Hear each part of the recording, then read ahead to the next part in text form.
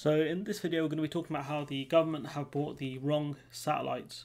So this stems off the fact that we won't have access to the Galileo satellites, the EU satellite, because of Brexit, and we don't want anything to do with the EU because we can do things better than them, even though we probably can't because we have an incompetent government. But I digress. The government bid for 20% of OneWeb, which is a company to replace Galileo after Brexit. Looks like nationalism trumping industrial policy. I don't know if that's a pun about Donald Trump, but yeah, or Alex Hearn, maybe you're a big sly fox there. Anyways, so the UK government's plan to invest hundreds of millions of pounds in a satellite broadband company has been described as nonsensical by experts who say the company doesn't even make the right type of satellite the country needs after Brexit. So the investment in OneWeb, first reported on Thursday night, so this article's from the 26th of June, is intended to mitigate the UK's loss of access to the EU's Galileo satellite navigation system. But OneWeb, in which the UK now owns a 20% stake following the investment, currently operates a completely different type of satellite that from that typically used to run navigation systems. So I think it's something to do with the orbit of the satellite and also the type of satellite as well. So it says the fundamental starting point is, yes, we brought the wrong satellite, said Dr. Bowen, a space policy expert at the University of Leicester. OneWeb is working on basically the same idea Elon Musk's Starlink, a mega constellation of satellites in low Earth orbit which are used to connect people on the ground to the internet, and which is not what we need apparently. What happened is that the very talented lobbyists at OneWeb have convinced the government that we can completely redesign some of the satellites to piggyback a navigation payload on it. It's bolting an unproven technology onto a mega constellation that's designed to do something else. It's a tech and business gamble. And so what has happened is when the government wastes money, it's usually either one of two things: it's corruption or it's incompetence. And we've seen a bit of corruption from the government with some of their dealings with giving contracts to a rat poisoning firm or a pest control firm, I think a chocolate firm, and there was a third one. But in this case, I think they just got duped. They got duped by the people at this company. So Giles Thorne, a research analyst at Jefferies, agreed. The situation nonsensical to me, said. The situation looks like nationalism trumping solid industrial policy. Every major positioning system currently in use, America's GPS, Russia's GLONASS, China's Beidou, and Galileo, the EU project that the UK helped design before losing access to it due to Brexit, is in medium Earth orbit, Thorne said, approximately 20,000 kilometres from the Earth. OneWeb satellites, 74 of which have been launched, are in low Earth orbit, so 12,000. So you can see the problem is the distance, I believe. And Bowen said, if you want to replace GPS for military-grade systems where you need encrypted secure signals that are precise to centimeters, I'm not sure you can do that on satellites as small as OneWeb's.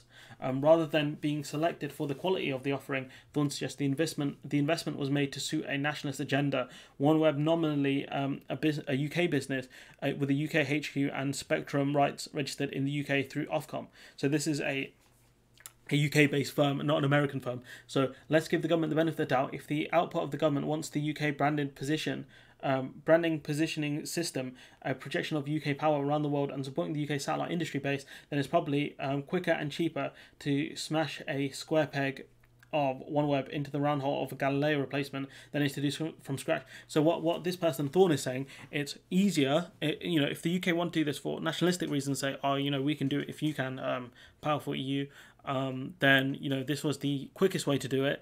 But at the same time, we've only got 20% share, so there's not a lot we can do when it comes to making decisions anyways.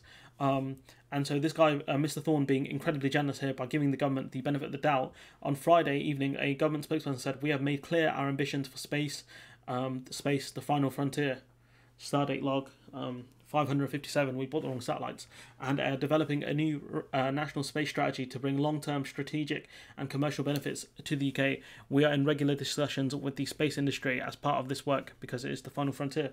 OneWeb filed for bankruptcy in March in the US, where most of its operations are located, after failing to secure new funding. Previously, the UK aimed to build its own global navigation system, which independent experts estimated would cost £3 to £4 billion. But we didn't have money to feed kids.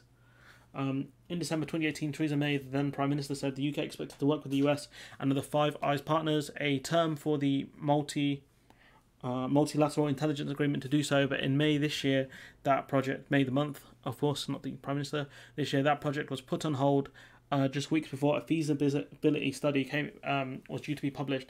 And the cost, like Conor McGregor's foot, ballooned to £5 billion. So that is the cost of us. This is a cost of Brexit, which is £5 billion, because we've decided to go alone. And we've decided to go the incompetent route. And so what we can tell from this is that the UK has bought a share in a satellite company that doesn't make the satellites we need, because a lobbyist managed to con Dominic Cummings and the gang into believing that this was the right move when it was not. And I am embarrassed for the government, especially when you can do Brexit sensibly. I think there is a way. There'll always be a huge hit from it, but there are ways to sensibly do it.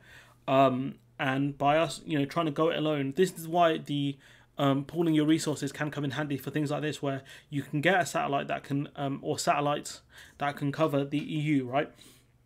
And it's cheaper because you're pooling in your resources with multiple countries rather than each country doing its own individual thing. By pooling your resources in, it's much cheaper, and you get a lot more expertise because you can get experts from Italy, Germany, Greece, France, wherever.